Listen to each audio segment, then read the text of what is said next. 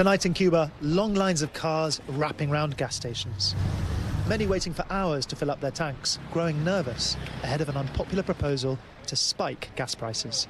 Nadie sabe ahora mismo, cuando esto pase, qué es lo que puede suceder después con los nuevos precios y hasta dónde vamos a llegar con los precios. The Cuban government announcing last December plans to increase the price of gasoline 500%, one of a series of measures aimed at getting the deficit under control. The government owns every gas station on the island and says subsidies are no longer possible, adding to an already cratering economy. The hike was scheduled for today, but in a last-minute twist, officials delaying the measure because they were hit with a cyber attack. En esta decisión influye la ocurrencia de un incidente de ciberseguridad en los sistemas informáticos para la comercialización de los combustibles. Despite the delay, most worry higher prices are inevitable. Se puede demorar una semana, se puede demorar un mes, pero va a afectar el nivel adquisitivo de la población, que ya de por sí está deteriorado. Under the new proposed fuel spike, filling a tank of gas would cost at least 4,500 pesos, at a time when the average salary is about 4,000 pesos, that's $14, forcing people to make the decision between gas or all other life expenses. No solo es que ya yo prevengo que van a subir la inflación en un 2 dígitos y 3 dígitos, sino que ya pasó. O sea, ya está pasando en las últimas semanas que muchos de los productos que se estaban vendiendo se le han ido subiendo poco a poco el precio. For decades, oil from Venezuela has been a lifeline for Cuba's economy. But ever since that country's economic demise, gas deliveries have reduced sharply, leaving the island to rely on fuel shipments from Russia and Mexico. But now, residents are worried about an escalating crisis. Over the last 2 years in Cuba, the price of a carton of eggs like this has more than tripled.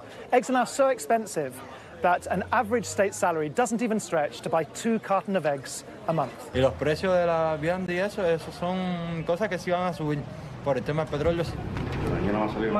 Raul Silva, owner of a restaurant and food store, worries that more taxes on fledgling private companies will stymie any economic recovery. No sé por qué se toman esas medidas que uno de antemano sabe que va a crear un impacto de decrecimiento en la economía del país. Over the last 2 years, Cubans have emigrated from the island in record numbers. In the short term, at least, price hikes could add more fuel to the fire. Ed Augustin joins us tonight from Havana. Ed, things there have been really bad in Cuba for a really long time, but this new wave of economic depression is reminiscent of the special period in the 90s after the collapse of the Soviet Union.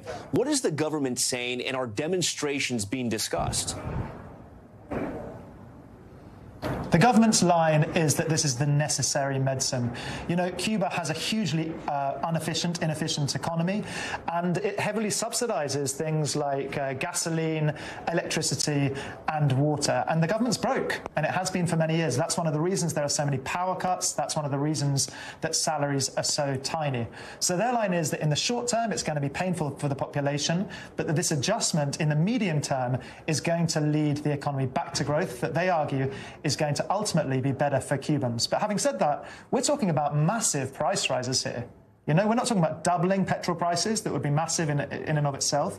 We're talking about a 500% increase. Now, that's not only leading to angry motorists, that's leading to widespread anxiety across Cuba about how those price rises will factor in across the economy to lead to higher food prices, for an example. And people are nervous about it. It's a tense time here. I think the population is anxious. The government also is rather anxious. Having said that, this journalist here speaking to you now hasn't heard at this point any suggestions of demonstrations. And Ed, while I have you there, I am curious the timing of this cyber attack. Do we know any more about the motives behind it, or which country or actors may be behind it?